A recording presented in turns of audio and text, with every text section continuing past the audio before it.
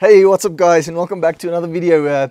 So let's start out today with a little bit of a chat, and that is regarding this lockdown period. So I don't actually know what's going to happen with this lockdown. Like all of you know, it's like the it's currently the COVID-19 lockdown here in South Africa, and up to this point we don't know when it's going to end. So we are restricted to go out of our properties.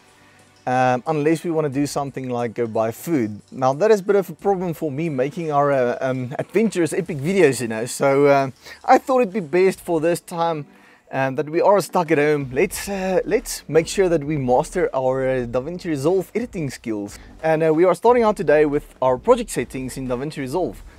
Now, just for a quick disclaimer, I've been using Davinci Resolve for quite a while now, let's say 2 years, but I would at no means call myself a professional editor. So the whole idea of this series is going to be for basic setups. So what we aim to do is become proficient at this Davinci Resolve to reach a point where we can actually just, you know, like fluently produce videos, and it needs to be exciting, you know. So we'll be covering a bit of fusion, we'll be covering import and export qualities, we'll be covering transitions, how to add in videos, making templates, making transitions, making titles, you know, all of those fun stuff, the essentials of what you need. We are at no means going to end up with the quality, well, we would like to, but it's going to be too short of a period to end up with the quality where we can actually produce like movies. So, I mean, if we get to the color grading side of stuff, which we will touch, but it can get lengthy. So without any further ado, let's jump straight into your project manager settings, which is the short part we will discuss today. Okay, so after we've created a new project, titled our project project settings, what we want to do before we drag in our footage is edit the timeline settings. And how you edit that is you go to the right bottom of Davinci Resolve, you'll see the wheel spanner settings, project settings button. Click on it and it will open your project settings. We will only be discussing the master settings today, and also only the critical part, which is your timeline format. And the rest is not really applicable to us now, because let's say for instance video monitoring, that will only be applicable when you have an additional monitor set up for specifically showing, you know, full screen the video output that you are busy editing. So seeing that we don't have a monitor, we basically just editing on our PC, video monitoring settings can be neglected at this point. So we are just going to focus on our timeline format.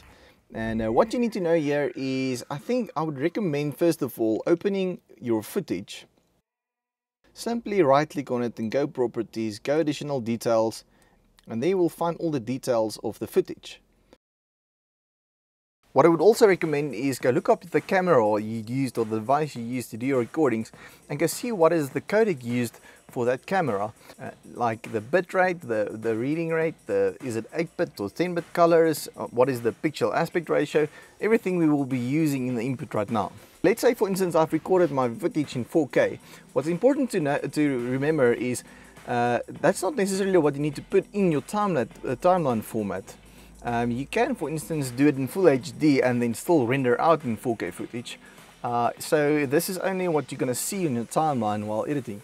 Now, I would recommend, if your PC can handle it, to go up to the highest resolution that you recorded at, which is in my case 1920 by 1080, and then we will edit it from there.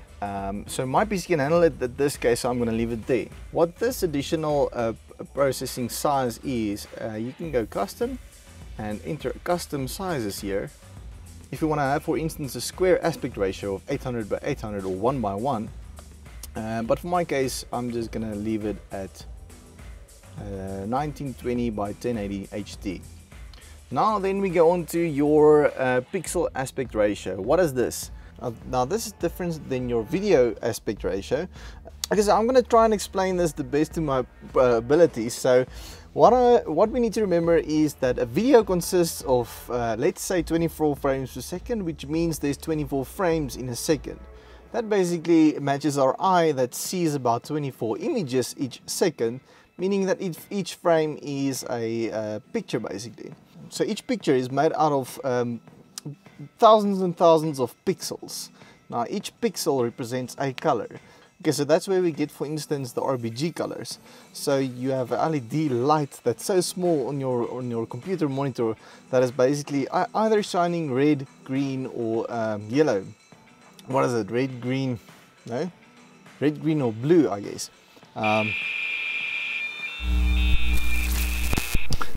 RGB, I mean, come on, no? Red, green, blue. Okay, so red, green, and blue. So if you put all of these LEDs on together, it starts making up an image. So a lot of colored pixels equals a colored image eventually. So the pixel aspect ratio refers to the ratio of that specific pixel. So I'm going to put up an example image now on the screen, and I'm going to show you that if this was shot in a square pixel aspect ratio, and you tell it was shot in 19:6 aspect ratio, pixel aspect ratio, then when you take your footage into the program, it's going to render it out as being squeezed, or vice versa, as stretched. So hopefully that explains everything. So basically what it means is my camera shots in a square pixel aspect ratio, which means my pixels is 1:1 ratio. If it was different, it should have been, let's say for instance 16:9. Then you would change it if you want to view it on a monitor that's, let's say for instance 1:1 pixel aspect ratio. Okay, so that's it for pixel aspect ratios. Now that we know what it is, it's important to know what your camera shoots at.